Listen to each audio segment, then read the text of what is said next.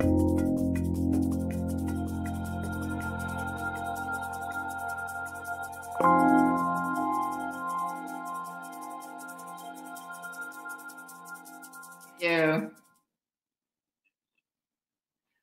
Hi, everyone.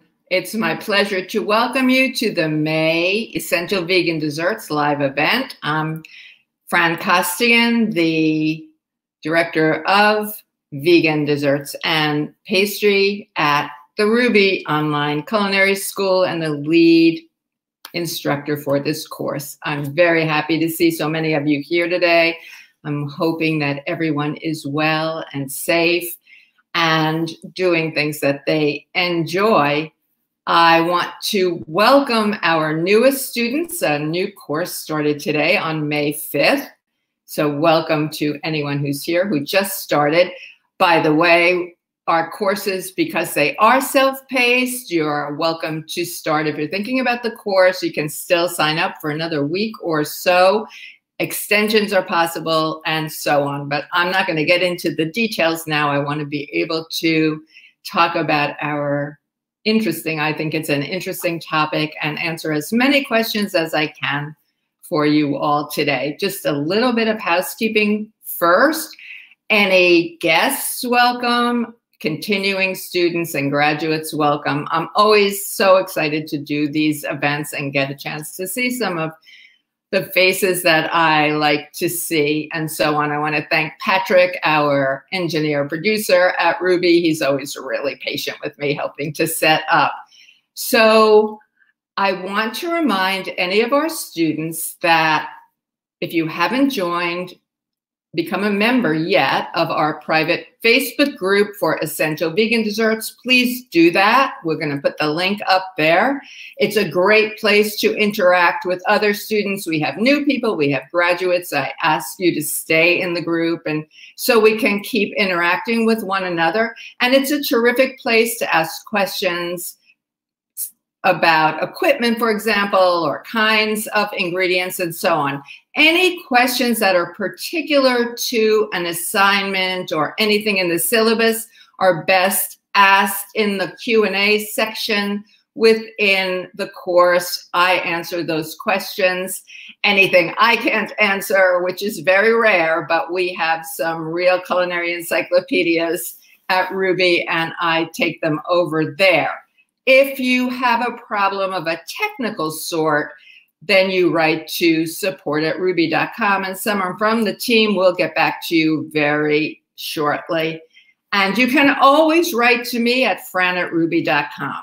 So those are things I want to remind you about. And one other thing for any of our current students. Within the course, when you get to a particular assignment, there is a way for you to look and see the work that other students have done at that particular assignment and some comments.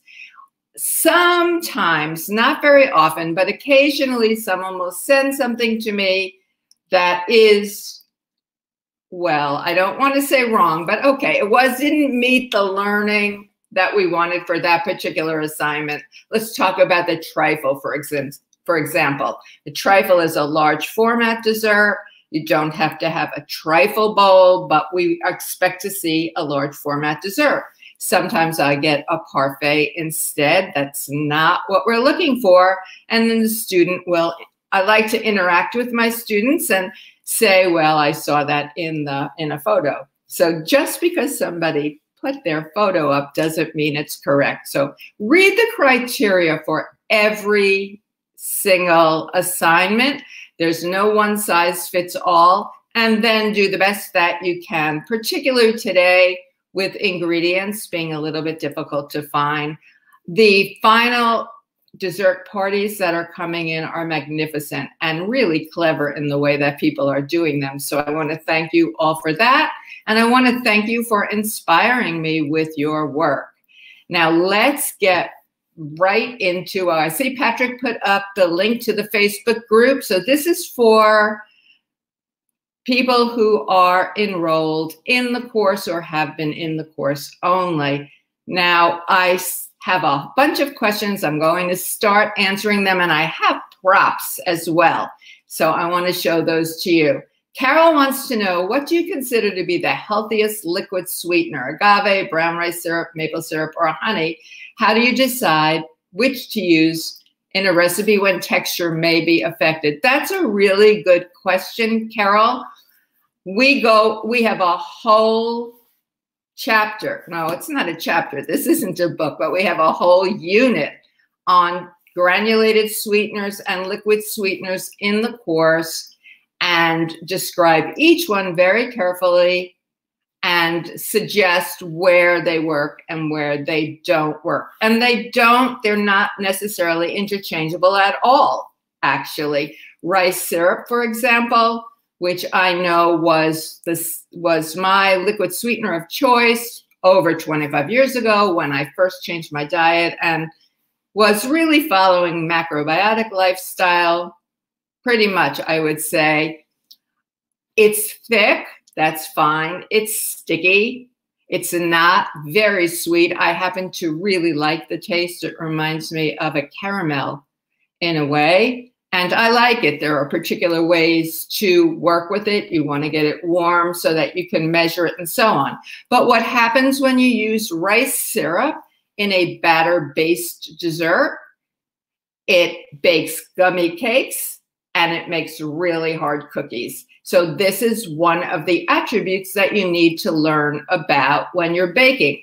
Agave is very difficult to bake with. The temperature has to be lower. The liquids have to be figured out and so on. So I don't use that. My favorite of the liquid sweeteners is maple syrup. I use grade A dark. Grade A dark used to be grade B, but it seems that B was signifying to people an inferior product. So the marketing folks in the maple world changed it to grade A dark. And that is a very versatile sweetener. In a cake like a chocolate cake or a spice cake, you really don't necessarily taste the maple, and that's a good thing. But by using this robust dark maple, you get a lot of sweet for your buck, so to speak.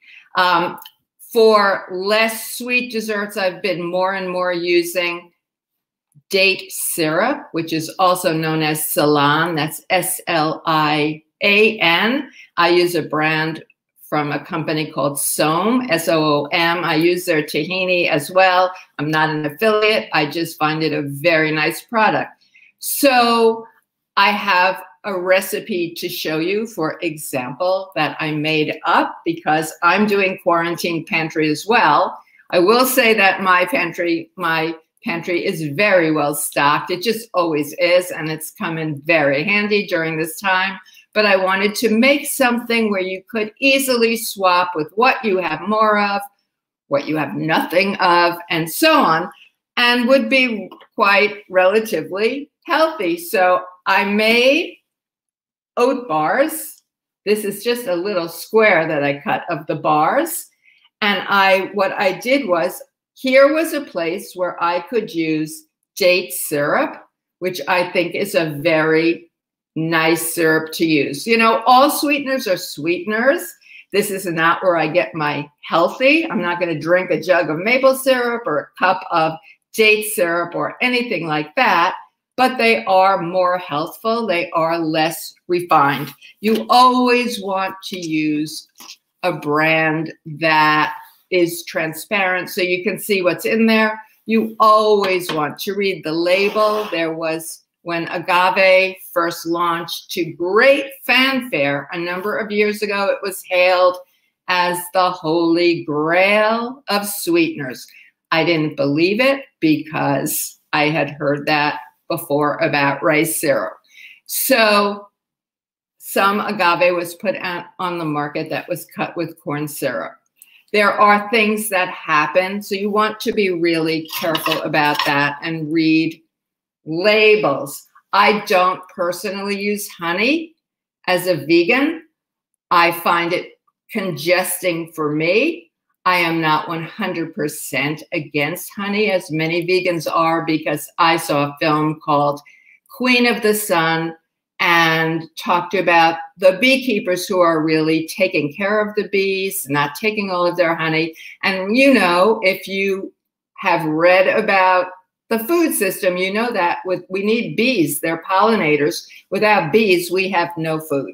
But I don't use honey. And again, these sweeteners are not interchangeable. So if you can see, these are the bars. I think we have a photo of them as well. And back here is some banana bread, because who isn't making banana bread today? I don't know. It seems like it's a real thing, but I happen to like banana bread. What I did with those to make those bars, oh, before I tell you, I want to show you this. This is the same mixture as the bar.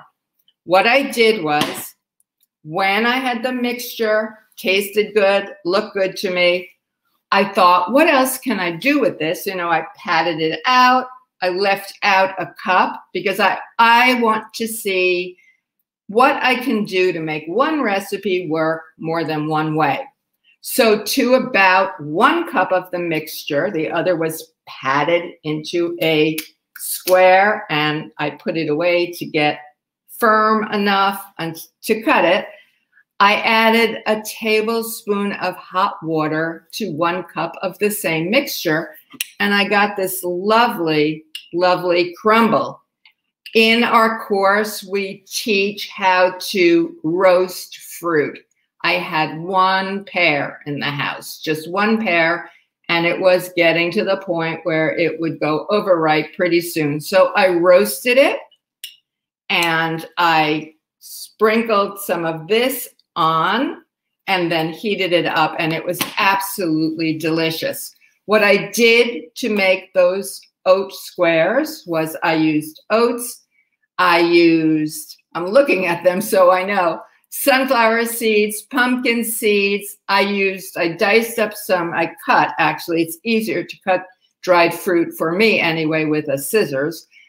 Dried apricots. Why apricots? Because I happen to have more apricots in the house right now than anything else.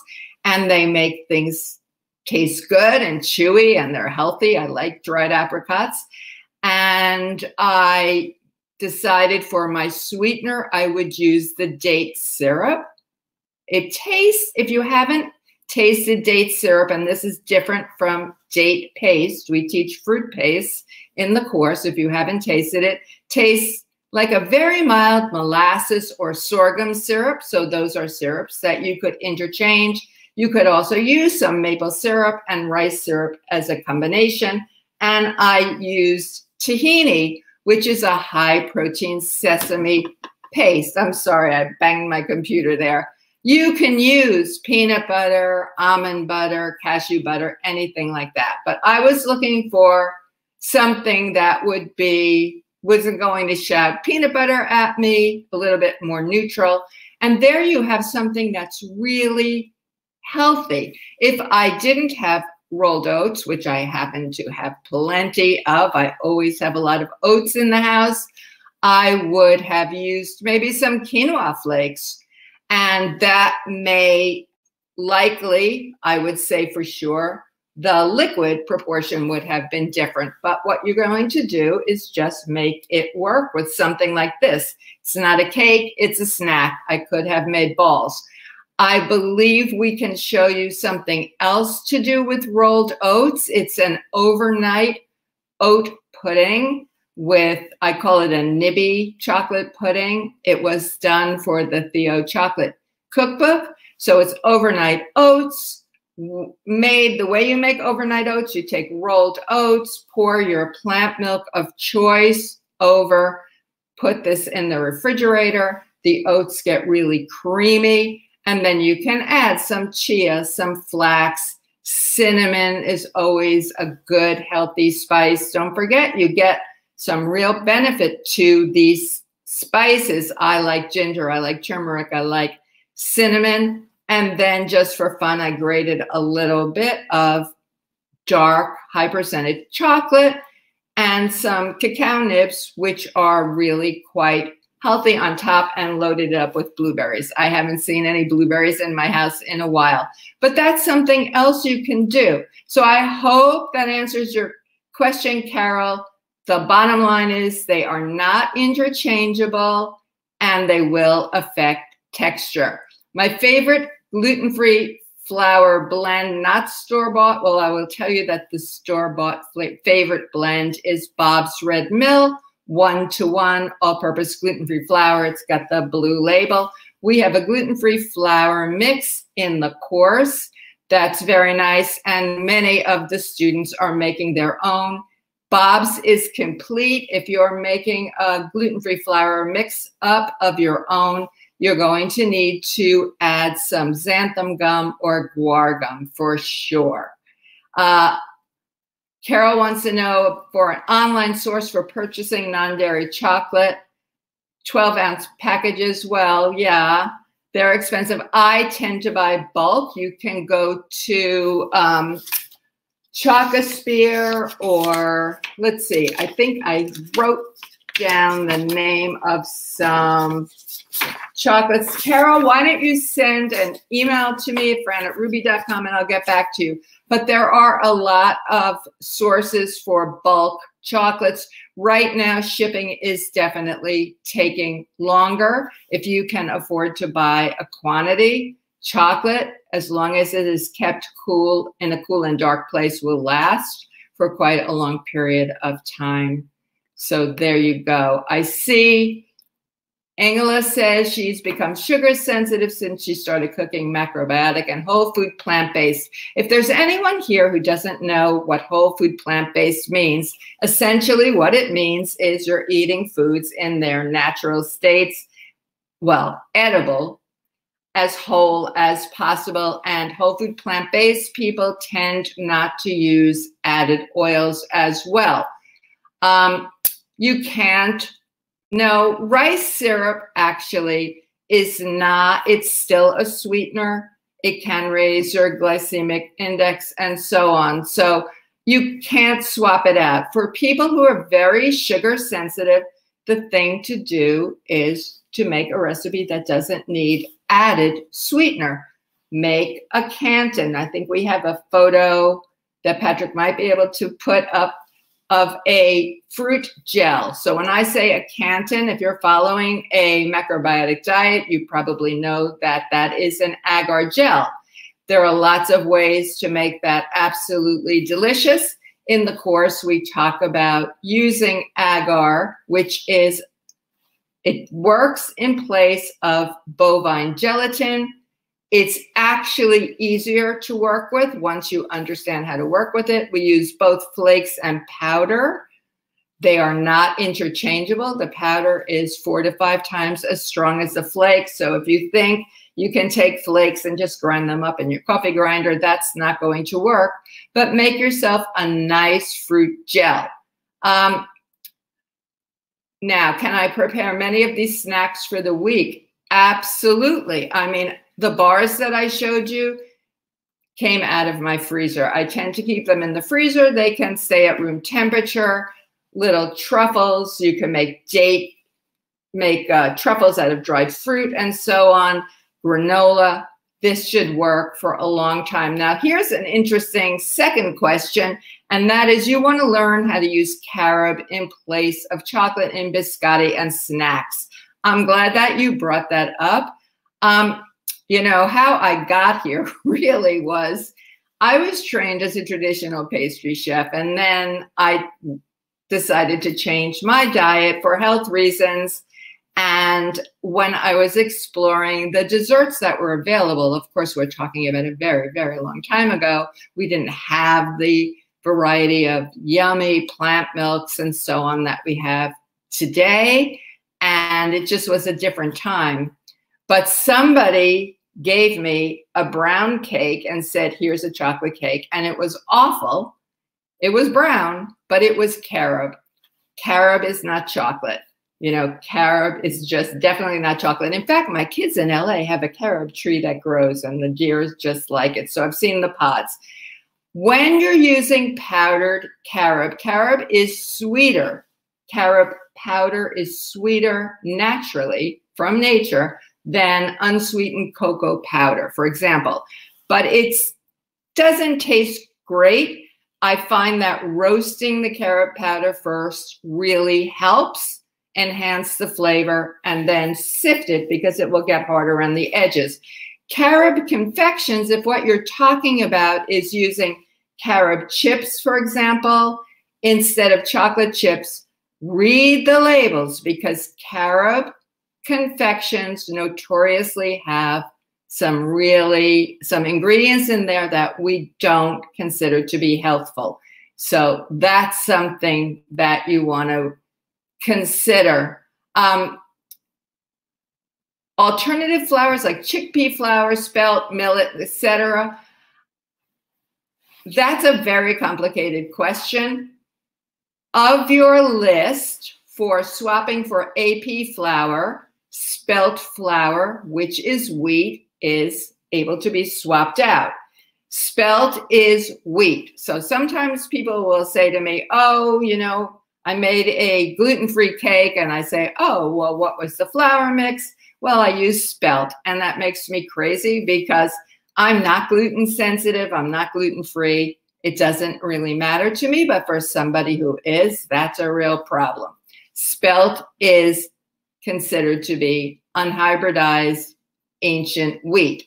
Spelt comes in two forms: whole spelt, which is more like whole wheat flour, and white spelt, which isn't completely white, but it is lighter. And I use a combination in place of the AP flour or the whole wheat pastry flour in the recipe. Spelt tends to be a little bit thirstier than the standard wheat flour, so you might have to watch it. Also, your cupcakes, it's delicious. It bakes items that are absolutely delicious, but your cupcakes aren't going to necessarily dome. It's a kind of an interesting thing.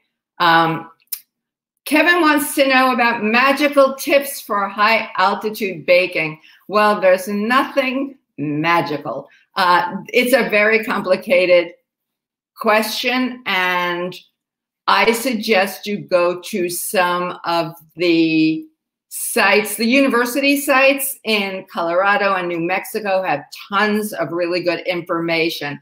I know that generally speaking, you raise the temperature of what you're baking 15 to 25 degrees. That's a spread for sure, and it depends on what kind of cake you're baking.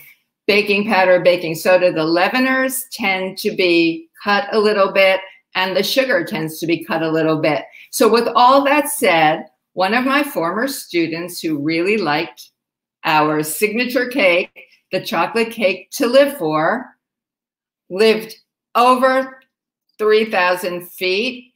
I forgot which state she was in, but it was really high. And the first time she made that cake, she said exploded all over her oven. And she told me, actually just yesterday, we were in touch again. I love to stay in touch with people. She said that she finds that by adding about 2 tablespoons of flour to most recipes does the trick to her. So you're gonna have to do some experimenting and researching about that. In terms of the question, I'm getting a lot of questions here about whole food plant-based desserts. And I know that I said, well, you can do a baked apple, or I didn't say that, baked apple, poached fruit, fruit gels, and so on.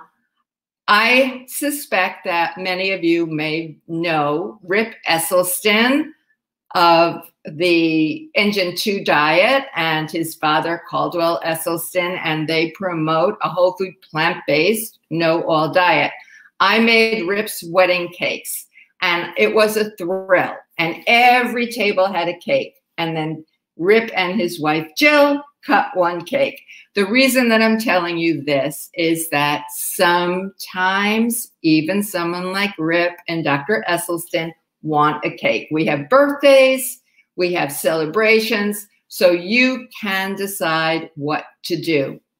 I think that's a really interesting thing about that. Now let's see. Tips for nut, seed, and oil-free vegan baking. Well, you can bake a cake without nuts and seeds, that's for sure, and use a milk that don't use almond milk, for example. Use coconut milk beverage or oat milk. And I personally don't do this, but I have many students in Essential Vegan Desserts who tell me that using applesauce as a swap for oil in the recipe works really well. We have a section in the syllabus on swapping fat with how to swap out the fat. And so you can try that. You can use your applesauce. I happen to love prune puree. That's in my gluten-free brownie bites. I think it really enhances the taste of chocolate. So you can, and some people, and more, I tend to be combining some banana. So I think I'm probably the only pastry chef I've ever met who doesn't really like the taste of banana desserts too much as banana desserts, but banana, date paste, applesauce, put that all together and give it a try and see what you think. We have a photo of, we make a fruit slump, which is cooked fruit with a soft biscuit batter dolloped over the top, and then the pot is covered very tightly because the biscuits actually steam on top of the stove. And it's called a slump because it's an old American dessert from the colonial days. And the question was, are the biscuits grunting as they steam, or are they slumping into the batter? I don't know. It's delicious. That whole recipe that is enough to serve 8 people has 1.5 tablespoons of oil. So I'm not swapping out that oil. I like it the way it is. But I had a student recently tell me that they took the oil out and they used applesauce. So there you go. Whole food plant-based desserts seem to be mostly dates, nut, coconut, and fruit. I don't think so. I find that those tend to be really heavy desserts. So you can, I mean, this bar, again, I'm picking it up because I'm going to eat it when we're finished. There is no oil in here. There is no dates. There's no coconut. So there's lots that you can do. We have a lovely light fruit. We call it fruit soup and salad in the course as a way to learn about agar. You use very little agar, just enough to give the fruit some body, and then fill the plate out with lots of fresh fruit and pretty garnishes and things. And that's something that you can do. Online source for bulk dark chocolate. You can go to any of the companies, call them up, or send an inquiry and ask them. I've been getting bulk chocolate from Taza, T-A-Z-A chocolate, which is a whole food plant. Listen to me with the Whole Foods. It's a fair trade chocolate with great ethics and good taste. And I ordered their 70% couverture 3.3, no, it's 6 pounds. It's 3.3 kilograms. And they shipped it, and it's delicious. Repubblica de Cacao sells larger quantities, and so does Valrhona. So you should be able to get that from Cho as well. This is an interesting question. We have somebody here who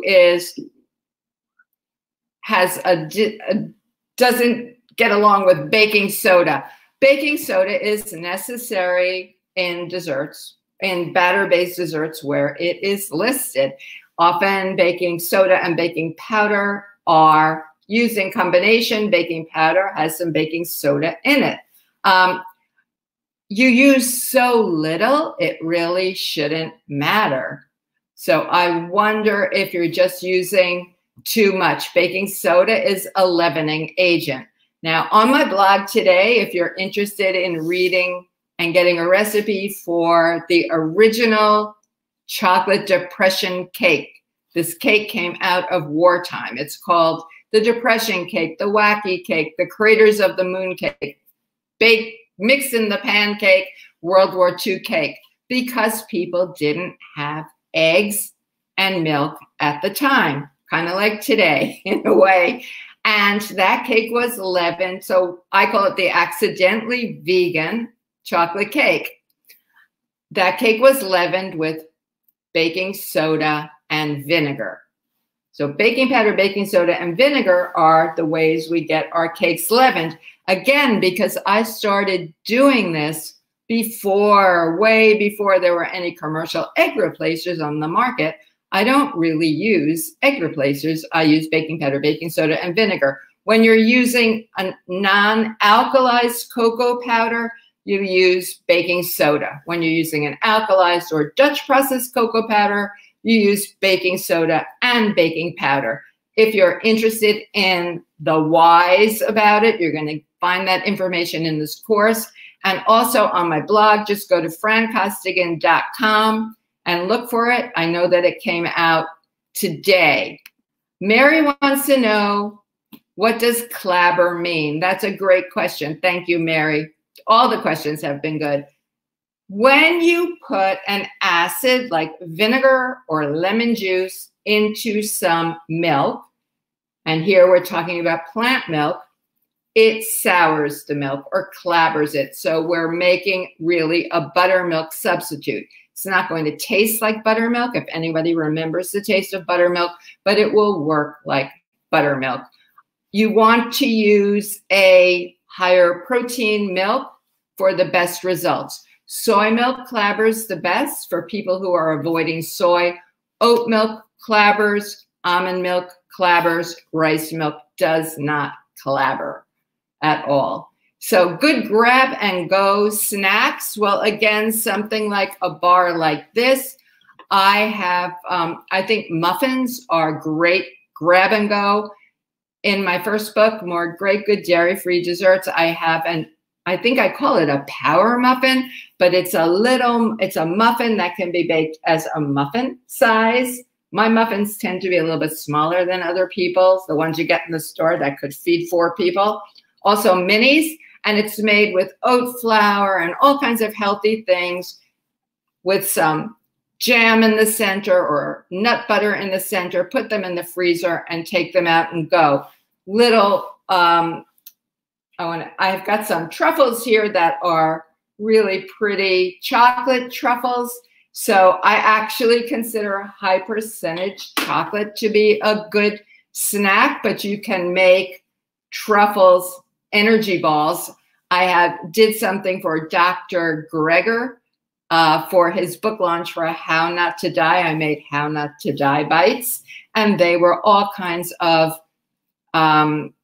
dried fruits and chia seeds and flax seeds and pumpkin seeds probably, and whatever. All those things are really handy. I would suggest you can make some granola and keep it packaged and take that and go with you. All of these things need minimal care. You keep them in your fridge or freezer. Granola can stay at room temperature, but for longer storage, I like to keep things in the refrigerator or freezer. Any breads like banana bread, the muffins and the quick breads, one and the same. So that really works. Vicki wants to know, aside from brownies, are there any desserts that would work for black beans? I don't especially use black beans in my dessert, so I have nothing for you exactly. When I do a bean-based dessert, I prefer aduki beans, the little red Japanese beans. That's just personal. There are a lot of people who puree white beans and put them into desserts. So you could add them very easily into puddings. So I can't really talk about that more because I don't have an answer. I do have a beet here that hasn't been roasted. I have a bunch of beets that are going to get roasted tonight. And this is something you can do to up the protein, the vegetableness of a dessert. When I make chocolate pudding, I like chocolate pudding. It's fast. It satisfies me. Almost everybody likes pudding. I've been talking about, what is it that satisfies us right now? Is it, for a lot of people, it's crunchy food. Maybe they're getting rid of stress. And for a lot of people, it's creamy food. So you may fit somewhere in the middle. I like my creamy foods with something crunchy on the top. But you can puree some cooked beet and put it into chocolate pudding. You can take leftover or fresh sweet potato, for example, and put that in your oatmeal. It's absolutely delicious. So try that sometime. You have powdered soy milk is the way to rehydrate it so it doesn't take chalky or gritty. I haven't used powdered soy milk in a really long time. I use powdered coconut milk powder, and I don't find that gritty. And I use powdered cashew milk, and that's not gritty. That doesn't help answer your question, though.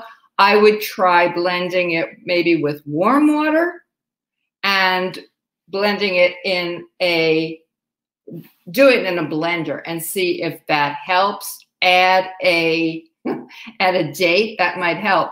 Grace wants to know what's a good replacement for lard. Oh my goodness. Well, you can try coconut oil. That ought to do the trick.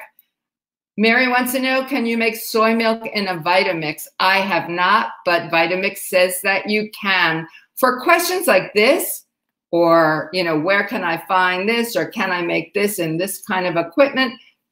Those websites have a lot of information. In that case, I would go to Vitamix. I know there are plant milk makers and that people swear by. I happen to have a Vitamix. It's a very old one. It's a 5200. I've had it for years and it works great. And I make plant milks in my Vitamix. I have a friend who makes homemade soy milk, the best I've ever had. Her name is Alice Long. She's the chef at Soy Cafe in Philadelphia.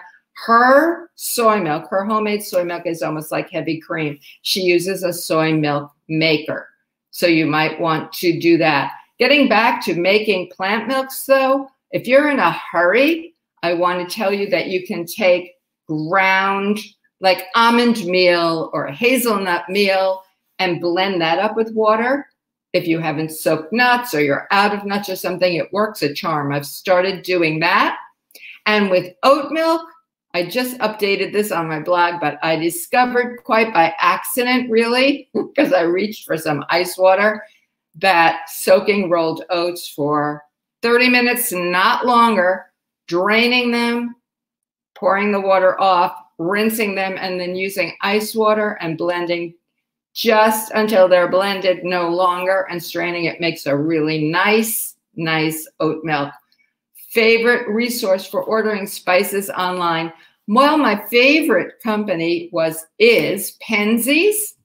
I believe that they are not doing orders right now. I think that's going to change soon. Nuts.com has some spices. They also have nuts. They probably have chocolate as well. So that's something that you can look into. With spices, you want to buy the amount that you think you're going to use in a reasonable time. I go through a lot of cinnamon. Oh, this is actually Penzeys. So this size is fine. Something that I don't use so much of, I buy something smaller. You want to sniff your spices. If you don't smell anything, get rid of them. Don't buy the big giant size. Okay, we have someone here who eats 30 grams of walnuts with your oat groats every morning, as well as 20 grams of flax. Well, the question is about fat. I eat walnuts, I eat almonds, I eat pecans, and I eat flax. Not all at once. I tend not to put them on my oatmeal. My oatmeal has fruit on it, and it has some flaxseed in it and cinnamon, sometimes ginger, sometimes turmeric. Change up the spices. But I save the nuts and seeds for snacking during the day. I am not worried about the fat in nuts and seeds and flax. That's good fat. So that is not a problem for me. Oh, I think I'm going to be very jealous of Kate. Kate's garden is blessing her with tons of blueberries. Oh, what I would give for a blueberry. Snack ideas besides fresh out of the hand and on yogurt. The blueberry slump recipe would be really great. Blueberry muffins are always good. You can put them in cookies and freeze them. Flash freeze them, wash them, dry them, lay them out in a single layer. and then put them in packages. If you don't have a whole lot of room in your freezer, make flat packages and see if you can do that. I think you're very lucky. Elizabetha says she lives abroad and some ingredients are hard to find. Talk to me about something that you can't get for the course, and I will help you do swaps. We have had students from absolutely I can't think of any country in the world that has not been in a Rouxbe course, and certainly not in Essential Vegan Desserts. We have people everywhere now, and they have been able to find ingredients, but we'll be able to help you out. You just don't want to swap something where it matters. Don't go, well, I didn't have flour, so I used some almond and I used some flax. You have to know the basics, and that's the real beauty of this course, is that you learn foundational techniques. I would like everybody, ideally, to make the recipe the way it's written in this course the first time, so you have a baseline. You're welcome to make a half recipe. Then you can go off and do testing. But again, when you're testing, do a half recipe to see how it works for you. Deborah wants to know how I feel about yacon syrup. Well, I love the taste of it. I know it is considered to be a superfood. It's very expensive. I don't use it very much. I use more date syrup, Ceylon, and sorghum when I want that kind of taste. But yacon is really good. Ah, the sourdough question. Okay. Can you use homemade sourdough starter in place of yeast in cakes? I have sourdough in my fridge. Now, I haven't baked bread before this particular period of time, probably in 20 years. But like many people, I started baking bread, and I started baking with the no-knead bread that was very popular, Jim Leahy. I mean, I'm originally from New York, so I went to that bakery, the New York Times no-knead bread. One of my former students and friends and Rouxbe Plant Pro grad, Dory Passon, lives right up the street. Dory is a certified sourdough bread expert, and she ordered tons of flours and shared them around. Now, I had plenty of yeast, but Dory gave me a piece of her starter. I named the starter Dory 19, and I was feeding the starter and then had all this discard. And discard is when if you're not familiar, when you're making sourdough and feeding the starter, the sourdough, you take some off and you discard it, except you don't discard it if you don't like waste, like most of us don't, and put it in a separate jar. And then just keep it in the fridge. So I have made scones. I have made kind of an English muffin. My favorite is to make a pancake. In one version, I saute up a lot of vegetables and then thin the discard and make a pancake. And in another one, I did it, that was savory. I took it to the sweet side by adding some toppings, and it was really delicious. I have not used my sourdough in place of yeast in cakes yet, but I may, probably in a quick bread or in a brownie more than a cake. Let me know if you do, Erin. Tips for baking at sea level. Well, this is sea level. I bake at sea level. My tips are as follows. Use quality ingredients. Measure carefully. Get your mise en place set. That means simply get everything that you need for the recipe out and available to you so that it's there. If the nuts have to be roasted and cooled, do that ahead. You don't want to have any surprises. Preheat your oven. Get the oven rack in the right place before you get started. Set yourself up for success. That's for sure. Jill wants to know, which course am I speaking of? This is the Essential Vegan Desserts course at Rouxbe. It's a 90-day all desserts course. We take a deep dive into everything about desserts. Yes, there is information about the equipment that's needed. You can write to support@rouxbe.com if you want to see the equipment beforehand. Anybody, as soon as people sign up, they get an equipment list and an ingredients list. So we do that, but if you need to see that ahead or you'd like to see that ahead, just write to support@rouxbe.com. Carol's registered in the Forks Over Knife Essentials, and you're not sure. I'm glad you enjoyed it. All of our Rouxbe live events are open to everyone at Rouxbe and to guests. What's different between enrolled students in any of the courses as well as guests is that for our enrolled students or former students, these live events live in the archive, so you can go back and look. And that's really a terrific thing. So for example, I had a guest last year who wrote the book on aquafaba. I am guessing that most of you have heard of aquafaba, which is essentially chickpea liquid, the brine after cooked chickpeas. You used to throw it down the drain. Now it's like this magical thing that can replace eggs and make cookies and baked Alaska. I made, are these cute or what? I folded some dried, I ground up some freeze-dried strawberries into the meringue. This is eggless meringue. It's made with aquafaba. And the other day I made, this is going to be a pavlova. And to keep my meringues from getting humid, it's the same thing as an egg meringue. I use food-grade desiccant packets. So that's a really terrific thing to have on hand. And if yours don't come out quite the way you want them, or you have too many, or they get a little soft, I break them up into shards, put them in the freezer, and make what's called an Eton mess that comes from the UK. And it was a famous dessert that was served at Eton, which I think was a very shishy boarding school for boys, and just use creams and lots of fruit and so on. So it's really fun. Sweetener, stevia and monk fruit. I personally use granulated sweeteners and liquid sweeteners that I feel are more natural.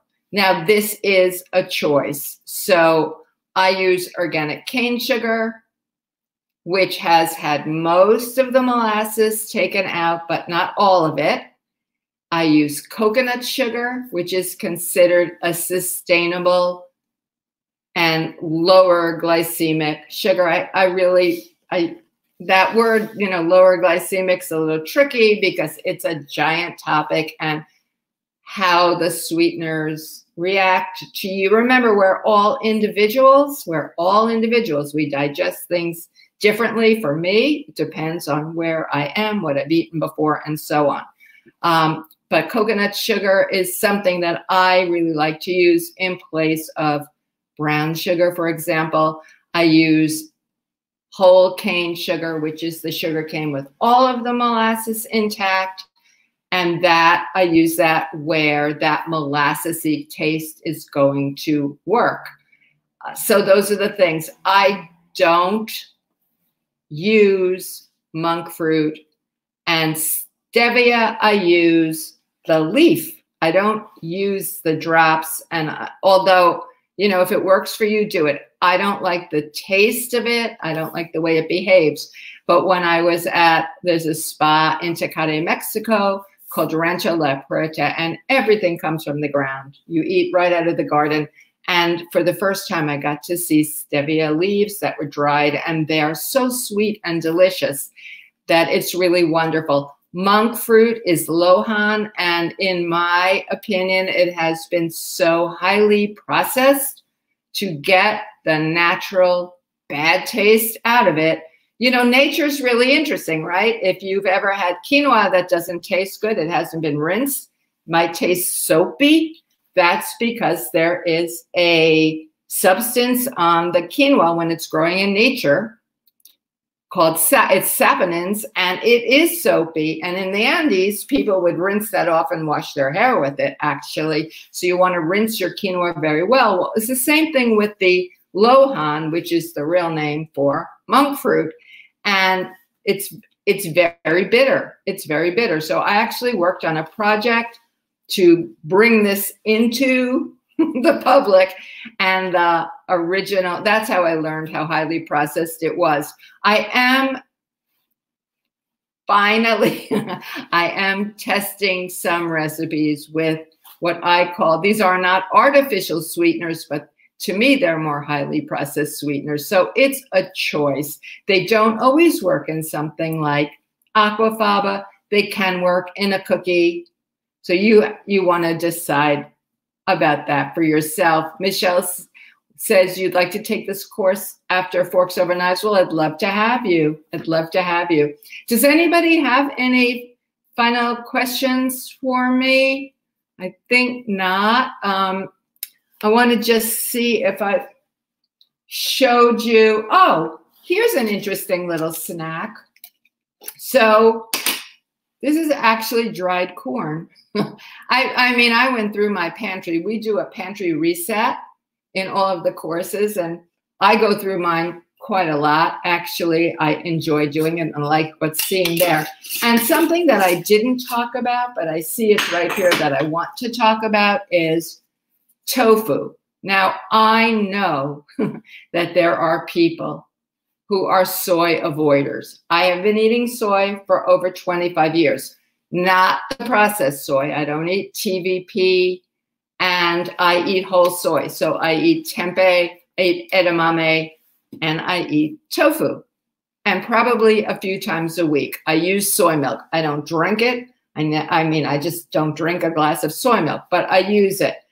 This kind of tofu that's packaged in the aseptic container is a good pantry item to have. And this one says extra firm, but this is silken tofu. So even as it's extra firm, it's going to be soft, and it makes great sauces. It makes a good tofu scramble too. But, you know, a way to give yourself a nice healthy dessert. Let's say you made one of those fruit soups or agar gels or puddings, and you want to give it a little je ne sais quoi, just some boost. Make a sauce with tofu. We have several in the course, and it's really good. And I know that there are people, it's Cinco de Mayo now, so there are people who make mousses and things with avocado. I just got 12 organic avocados from a company in California called Ace Ranch. And I would say that this doesn't necessarily fall into the healthy, but it is Cinco de Mayo, and that is the chocolate margarita ice cream in my cookbook, because every once in a while you might want that. Don't forget that beverages, thick, delicious beverages like be healthy snacks. They are for me as well. So you can make yourself a smoothie. I don't happen to like the taste of hemp. I find it grassy as a milk, but I use that as a base for smoothies because there's so much protein in hemp, and then add maybe some raw cacao powder, kale, spinach, all kinds of things. And it's just really delicious and satisfying. A date here and there is a really great thing. Take a nice plump Majol date. We talked about this last month. Either eat it out of hand, put it in your freezer, and you'll think you're eating caramel. Stuff it with a nut or some chocolate. And what could be, what could be better? Dried fruit makes a nice snack. I like to mix things up. Don't forget, what we used to call it, gorp, good old raisins and peanuts. Put some chocolate chips in if you want and make it a treat. Popcorn makes a really nice, healthy treat. Last month, I talked about having wanted to make polenta, and I make that with a coarser grind cornmeal, and all I had in my freezer was a fine cornmeal. So I thought, what the heck? I got this idea from a Rouxbe grad, And in my Vitamix, I ground up some popping corn and made corn flour and made corn pancakes with practically no ingredients. They were absolutely delicious. I took them to the sweet side. I took them to the savory side. So it was fine. Again, once you have the foundations of how to do things correctly, you can go off and make them your own. Linda wants to know, she bought a cans of chickpea but didn't pay attention. They're salted. You can probably use it. As you reduce the aquafaba, this is one of the things where I differ from a lot of the recipe writers out there, is I always reduce the liquid by about 1/3 and then chill it before I make meringue. So the salt may come through a little bit more, but I don't think it will be a problem. You know, we have one of the most popular recipes in this course is baked Alaska. So baked Alaska, typically, if you don't know, is a piece of cake, some ice cream, and meringue that gets torched. Well, I mean, it's just so much fun. It's like miraculous to watch the meringue happen from the aquafaba, from the chickpea liquid. But let's say you want to take it to the healthier side. Make nice cream, which is banana ice cream. I've put aquafaba meringue just a little bit on a fruit salad, and it's delicious. So you can do things like that. You don't have to have all the components. Well, Maria, I would love to work with you if you come. This is Mori New. The brand is Mori New. Frankly, it is the only brand I've ever seen of this aseptic pack. When you're using silk and tofu, if you buy the kind in the refrigerator case, that has to be drained. This doesn't. Now, the question is, do you use whole wheat for baking or only white flour? I don't use white flour. I use all-purpose flour. My basic mix, and again, this course is not one size fits all. We really teach you how to think and what to do. But almost all of my batter-based recipes are 50% all-purpose flour, 50% whole wheat pastry flour, which is different from whole wheat flour. It's lower protein. And, you know, you could use all whole wheat pastry flour. You can use all AP. You can use 30, 40, whatever. So have a blast. I hope you're all staying safe and comfortable and observing social distancing. I wear my mask whenever I go out. I hope your pantries are full. I hope you're eating healthy. I mean, I like a dessert a little bit every day, but I eat grains and greens and beans and salads like crazy. Thank you all for being here with me. I really appreciate your taking the time out of your busy day, and I'll see you in June. Take care.